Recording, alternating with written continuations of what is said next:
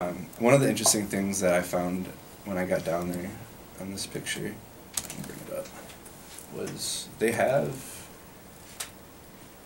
this was the clinic, and this pole right here, it was a little solar panel on top that like powers a light. So I was thinking that I could try to hook solar Hack power. into it. Yeah, right? Like use the solar power and just set a little router up there, right? So you can go to like Home Depot and $150 or whatever, you get a 45 watt solar panel. That, you know, it's a little bit cumbersome and all that, but they're available. You know, Yeah. real cheap. Would that power a router all day? Like in the sun? Yeah, router. Yeah. And put a battery with it, you know, so that in the evening it would last a little bit longer. Yeah. What is it, 140 watt? No, it's 45 watt. You only need about 10 watts to power a router, at least to power mine. Yeah, so there's a guy to talk to. You got a solar powered router. You have a solar powered router? Do you have one right now? No, I just... No, I was just wondering if you've done it in general. I've never heard of anybody solar powering a router before. But if you look at like But it takes 5 Raspberry Pi or volts, something, how it many? takes 5 volts at 2 amps. Okay. And then you just go That's to about 10. Walmart and you buy a whole bunch of 10 these watt. and just tell them, okay, every hour you have to go and change out your little battery. Interesting. I didn't know you could go to Home Depot and buy a solar panel. Yeah. But, Well, so if you start adding up what laptops take and what the router takes and stuff, Yeah. between the router and a laptop, you're looking at about 100 watts. I think a typical laptop, I think, is 90 watt.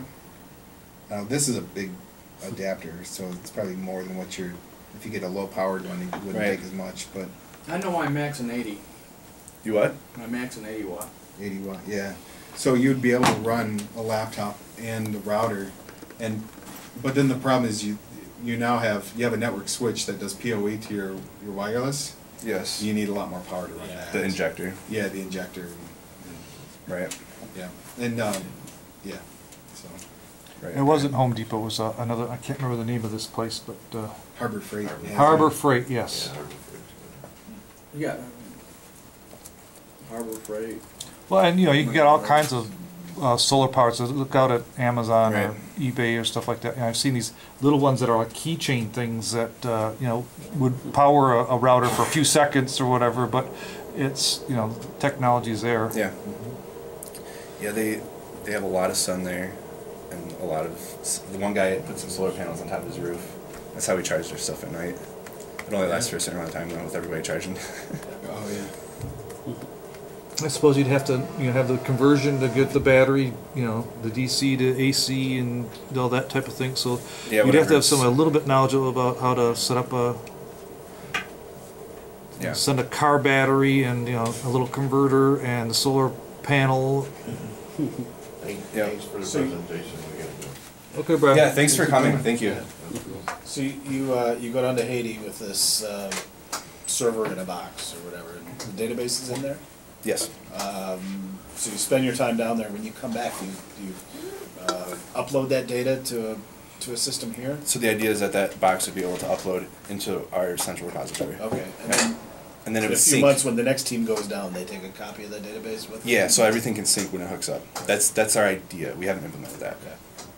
And that's where you had the problem with the initial. What would you say? Initial number or The patient identifiers, yeah. So building the system, we didn't take into consideration, but as groups started using it, we got a group in Port-au-Prince, and we've got a group in this city here, Morn. They're using it at the same time. They can get the same identifiers right now. So that's kind of a problem. Oh, I see what you're saying. Yeah. Yeah. And so one of the students is working on a solution where the identifier is kind of based on the trip. You can identify the trip, and then that goes into the identifier. Yeah, so you have a problem with reusing the same number twice. Yeah. And also assigning two numbers to the same patient If they get seen. at the same place. Yeah, that is an issue. Yep, I know exactly what you Yeah, mean. you merge patient both charts and all that. Yeah, Yeah. And we can't, and because us being computer science guys, we're like, oh, let's just put GUIDs in there. Right, I'm right. just gonna remember a GUID. Like the things. Yeah, internally that's fine. You're not gonna Yeah. use that in the real world. Yeah. Well, so, I mean, there's a lot of other things I could ask about. And so one of the things is you're just talking about storing the database and sharing and that type of thing. Is this the idea, you know, eventually you do this in the United States, you do this in other countries and things like that, and share this data out? Are you thinking at all about the sharing part of it as part of the project, or is that just you provide it to the researchers and you're not really Our focus interested? right now is on underserved countries. So we're starting in Haiti. and one of the teams goes to Africa as well. We'd like to go anywhere that's underserved. But the concept of that data sharing should be applied in the United States. But we don't have a focus there right now. Okay. And the data that is acquired, though, through these trips, we want to use it in research here. Yeah. Okay, so the other thing is, the types of information you're storing. I saw, blood pressure and some basic metrics like that, and looks like you can upload a photo of a person. So the limitations would be how much disk space you have for the database. Can you save objects like, scans of, injuries or, X-rays and all that kind of thing? Are they just blobs of data in a database, or? Right now, it's not a blob. It's an actual file that gets saved in the folder. Okay, so you just have an index to that patient's information The and all table the files. stores, I think, the file name right now is how that's implemented. But yeah, on that medical page, you can take pictures of injuries and save them. But they're not saved as blobs. Okay, so eventually, if a patient moves from one of these systems to another one, obviously the Pictures patient would be ID information would have to be accessible, and I don't know how you thought of normalizing that or whatever. It just sounds like No, that's it's a little an bit more interesting challenging point. than we That's have right interesting. now. Yeah. Do they have X-rays and EKG machines and ultrasounds and that kind of stuff? On the last trip, they brought an ultrasound. Okay. And then one of the other trips, they had an entire lab set up. So I implemented on the medical page. Yeah, 'cause you got lab results. You got all different kinds of things that they can do depending on the trip. So I did this little system where these tabs here I can change. There's a special account called Super User that only administrators can get access to that aren't part of the trip, and they can go in and create a tab that says lab, and then they can put fields on there. Okay. And so that kind of eliminates the need to go into the code and do it. That's how we're trying to accommodate those kinds of different tests. Right. Right.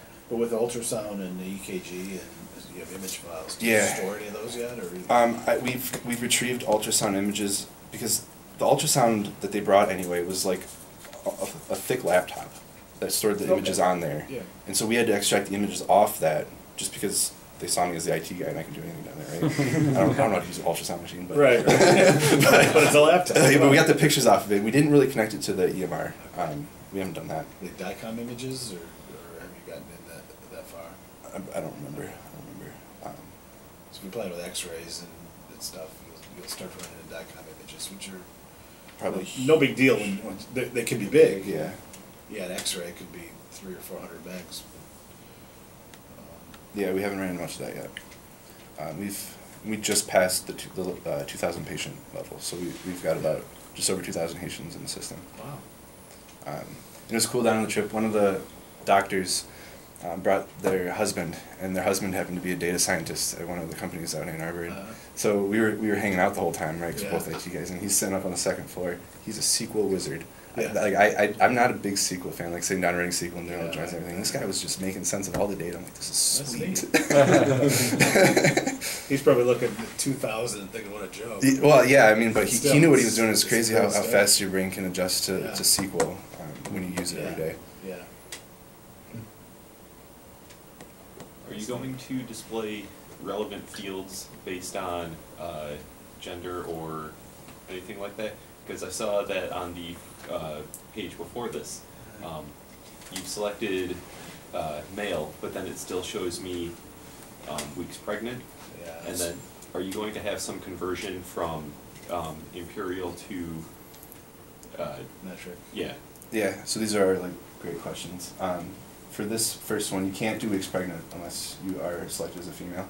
So the field there, it just Yeah, it just disables Yeah. itself if you're a male, because that Okay. would be weird. But and then for the imperial units in the metric system, that's one that one of the students are working on as we speak right now. So they've put a little.